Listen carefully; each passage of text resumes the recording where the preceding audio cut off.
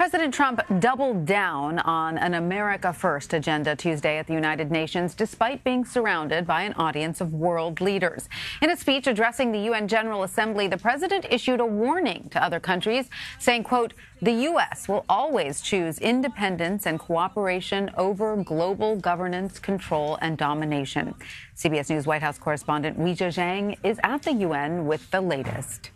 At times, President Trump's promise of America First sounded more like America alone during his speech at the United Nations. We reject the ideology of globalism, and we embrace the doctrine of patriotism. The president reserved his most stern rhetoric for Iran, scolding the regime as he forcefully stood by his decision to pull out of the Iran nuclear deal. Iran's leaders plunder the nation's resources to enrich themselves and to spread mayhem. Mr. Trump commended North Korea for its willingness to negotiate a deal to denuclearize. I would like to thank Chairman Kim for his courage and for the steps he has taken, though much work remains to be done. A stark contrast to what he said during last year's speech. Rocket Man is on a suicide mission for himself and for his regime. During the liveliest part of President Trump's speech today, he drew ridicule when he boasted about what he's done for the U.S. My administration has accomplished more than almost any administration in the history of our country.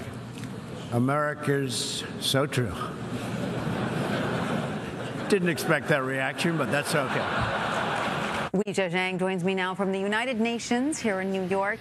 Weijia, President Trump put his America First policies at the forefront of his remarks Tuesday. This has been the focus of a lot of critics, but is this kind of rhetoric actually surprising from this president? Well, it's certainly exactly what we hear when we attend Trump campaign rallies, and he is committed to making America great again, America first. But remember, this is not that setting. This is a massive world stage where the spirit of the United Nations is really cooperating together, and this idea of globalism to work toward the same goals. In fact, just about an hour before President Trump's address, the UN Secretary General spoke to the General Assembly and said that global cooperation is the world's best hope.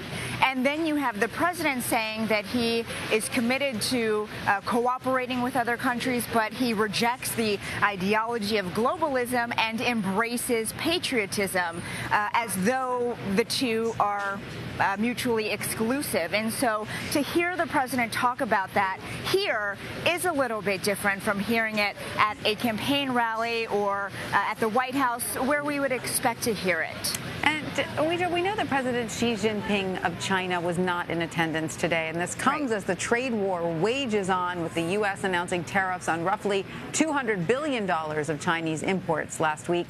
Did the president address these escalating tensions with China?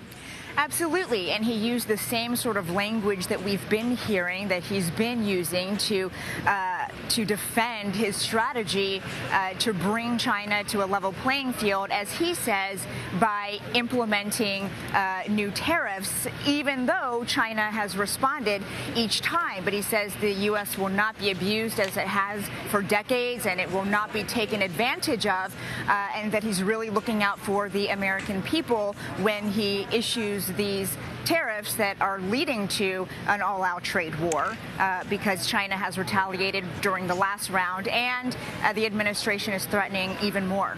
And Weijia, the president also focused on North Korea Tuesday, didn't he? I mean, while he praised Kim Jong-un, he said sanctions needed to remain in place until denuclearization occurs.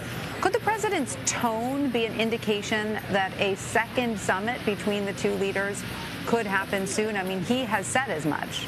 Right, not just his tone, but his very own words, that he believes a second summit will happen in the not-too-distant future. He hasn't talked about any dates or possible locations, only saying that it will likely not be Singapore and it will be somewhere else. And so he seems very optimistic about meeting again with Kim Jong-un. And as you mentioned, he praised Kim during his speech, thanking him for his courage, for coming up to the plate and his willingness to negotiate with with the U.S. on a deal to denuclearize. So as far as the president is concerned, he is forging forward, and he believes Kim is as well. Right. And we are exactly 6 weeks away from the midterms. So is this sort of America First rhetoric part of the Trump administration's plan ahead of November? Absolutely. I mean, this is what got President Trump elected, and the administration believes it is what will keep Republicans in control and at least very competitive. And, you know, President Trump recently has started saying that a vote for a Republican in November is a vote for me because they will protect my policies and my agenda, which, again, are all fueled by this mantra of America First. And so it's not surprising that he said it here, even though the audience was the United Nations. Of course, he knows who's watching. He knows his supporters are watching, and I think he was talking to them as well. Indeed. Weijia Jiang at the UN. Thank you. Sure.